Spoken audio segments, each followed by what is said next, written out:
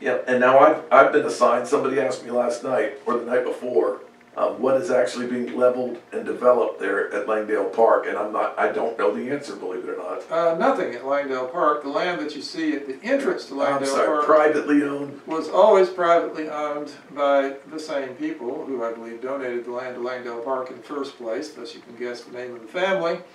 And if I understand correctly, they're building a subdivision, which I think I heard from the mayor here, is supposed to be adults only, and along North Valdosta Road, that's going to be a commercial strip.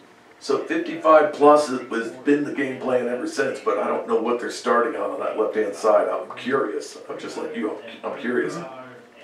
But the road is going to be forever protected.